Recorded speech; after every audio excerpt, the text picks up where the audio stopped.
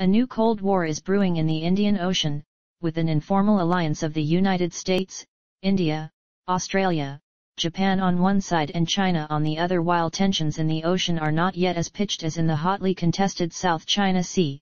The potential for conflict is unmistakably rising in the high-stakes strategic theater. More than 60 of the world's oil shipments pass through the Indian Ocean, largely from the Middle East's oil fields to China, Japan, and other fuel-importing Asian economies, as does 70 of all container traffic to and from Asia's industrialized nations and the rest of the world, while traffic across the Atlantic has diminished in recent years and that which crosses the Pacific is mainly static. Trade through the Indian Ocean is fast growing. Maintaining the security of that trade and other navigation is the ostensible reason for the annual Malabar naval exercises between India, Japan, and the United States. For the first time in modern history, China is making its own inroads into the Indian Ocean region to protect its trade routes and energy supplies. Although this may appear innocuous on the surface, it has put China on what could become a collision course with the US and its regional allies, hence the new informal, anti-China-oriented alliance in the region. Strategic ripples are gathering at Abak in Djibouti, situated on the Horn of Africa and overlooking the southern gateway to the Red Sea and the Suez Canal. China has established its first foreign military base, ostensibly to fight piracy, yet the facility is located next to a key U.S. military facility, also in Djibouti. More importantly, it is also close to other bigger U.S. bases in the region, including a huge facility at Diego Garcia just south of the equator in the Indian Ocean, as well as U.S. installations in Gulf countries. China's main regional rival, India, has always considered the Indian Ocean as its own lake in South Asian sphere of influence. As such, New Delhi is known to be extremely worried about China's growing forays into the region, especially as security officials have observed Chinese submarine activity uncomfortably close to its Andaman and Nicobar Islands. In 2001, India created a new Far Eastern Naval Command (FENC), based on those archipelagos to protect its interests in the region. The plan for its establishment was reportedly hatched in 1995 after a closed-door meeting in Washington between India's then Prime Minister P.V. Narasimha Rao and U.S. President Bill Clinton. The plan was finalized when Clinton visited India in 2000, as Indian journalist Sudha Ramachandran wrote in Asia Times on October 19, 2005.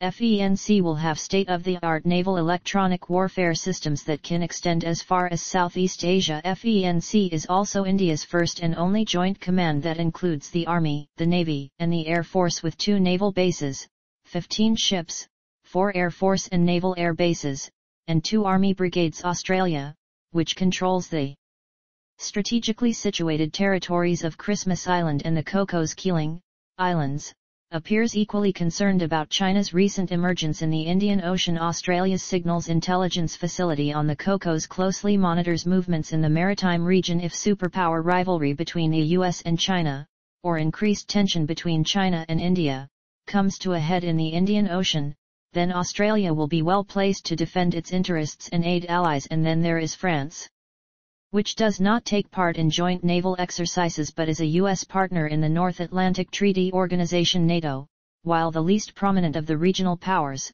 because of its possession of small islands scattered across the maritime region. Its exclusive economic zone in the Indian Ocean measures 25 million square kilometers apart from its overseas departments of Mayotte and Réunion. France controls the huge, non-inhabited island of Kerguelen and nearby Crozet Archipelago and Isle St.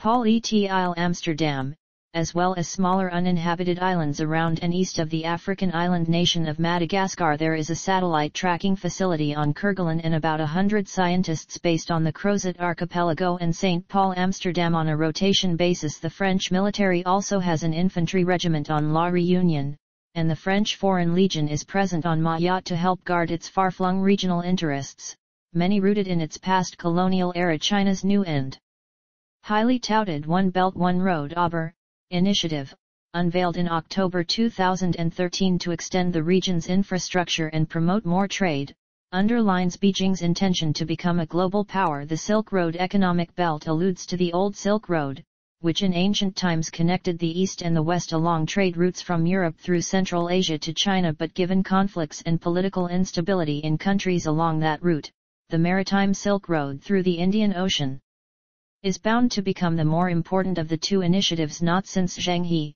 a Muslim eunuch from China's southwestern province of Yunnan, sailed his fleets through the Indian Ocean in the 15th century and then explored and mapped the region in a bid to impose imperial control over trade, win favor with the area's peoples, and extend the empire's tributary system. Has China been as present in the region that empire eventually fell with wars at home, and in subsequent centuries China was not even remotely a naval power. The Republic, which was established in 1912, concentrated mainly on River Rhine warfare and was no match for the then Imperial Japanese Navy, which fortified Tokyo's occupation of Chinese territories in the 1930s and 1940s.